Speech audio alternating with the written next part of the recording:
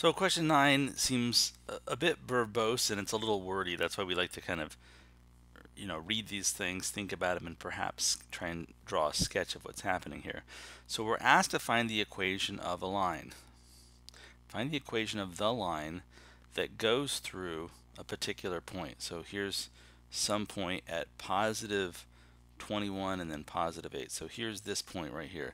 This point is at 21 comma 8. So I'm trying to find the equation of a line that goes through that point, and it has another property, right? It has to make a right angle. It has to be perpendicular to the line negative 3x plus 5y equals 20.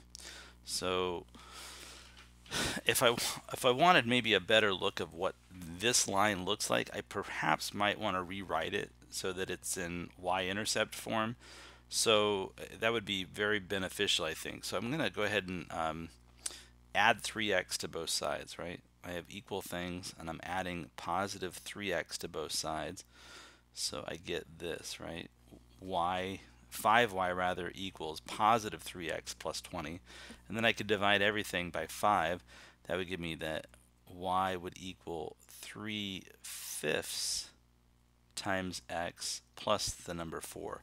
Now, what's nice about that is I now know the slope of this line, right? There's some line that has a y-intercept that's at 4, and it goes up 3 units and then over 5 units, right? Up 3 over 5. So I don't know exactly where this line is, but there's some line here that has a particular slope.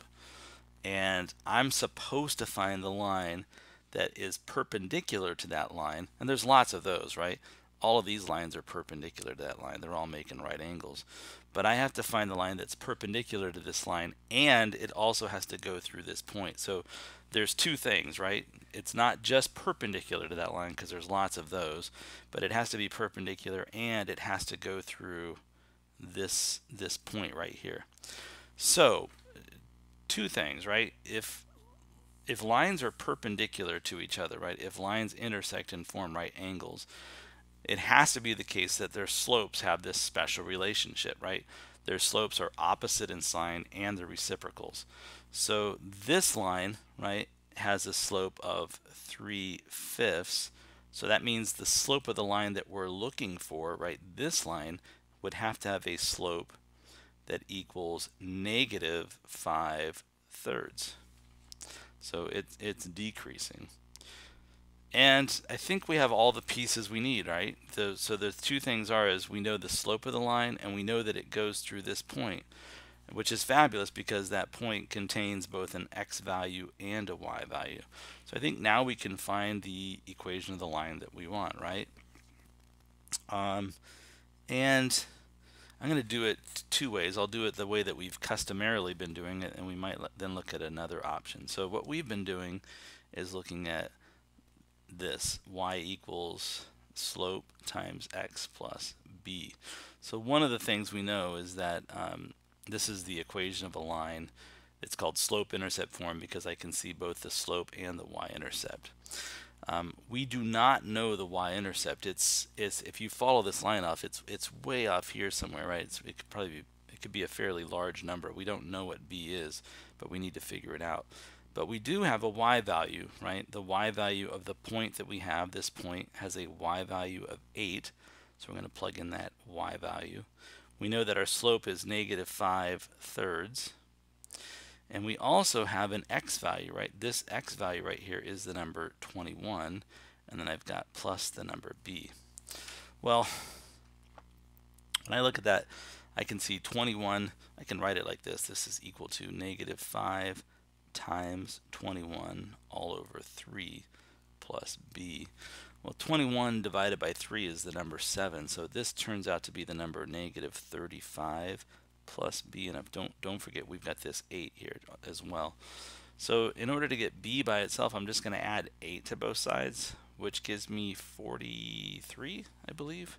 If I add 35, 8 plus 35 is 43, is what b is, right?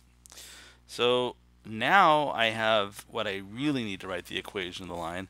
I have both the y-intercept, which is at positive 43, and I could kind of see that it would be up somewhere like that. And I've got the slope as well. So we can write the equation of this line. The equation of this line is y equals negative 5/3 x plus the number 43. And the one thing I could do to kind of check this is it has to be the case that this has a slope that's opposite reciprocal to the line I was given. And you can see, yes, this slope was 3/5. This one is negative 5/3, right? So that checks. The slopes are indeed slopes that would be consistent with perpendicular lines. And the other thing that has to be true is if I plug in the number 8 in, oh no, I'm sorry, if I plug in 21 in that equation, it should give me 8. So just to verify, I'll go ahead and go negative 5 times what 21 is x, and then I'll divide by 3, and then I will add to that plus 43. And when I do that, I get the number 8. So yeah, when I plugged in 21, it gave me 8. So this equation that I found satisfies, the two known things that had to happen. It is indeed perpendicular to the original line, and it satisfies this point that we were given. So again, when you see questions like that, we know that perpendicular lines have to have opposite reciprocal slopes. If lines are parallel to each other, they would have to have equal slopes.